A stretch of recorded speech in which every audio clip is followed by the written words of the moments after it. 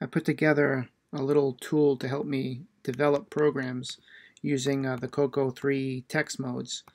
It's kind of like you can draw using the attributes. And it actually turned out to be a lot more fun than I thought it would be. It basically lets you move around the screen with the arrow keys and just enter characters or background colors. So the control key with the numbers sets the background color palette, and then the alt key with those numbers sets the foreground. So I can choose background color and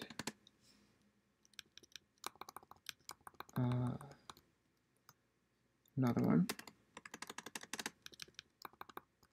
and then maybe so you can just type text as well.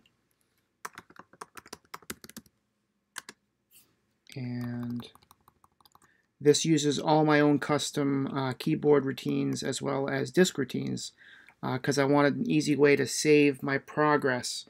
And so it basically just dumps the contents of video memory to track 0 of disk 1.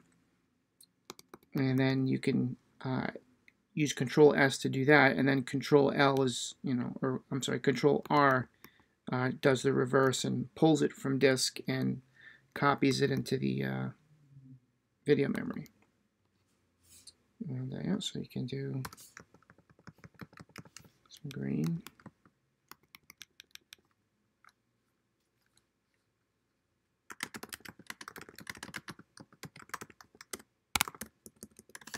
Yeah, so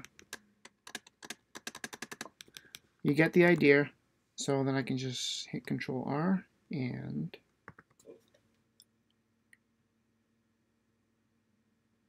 back to where I was. Magic.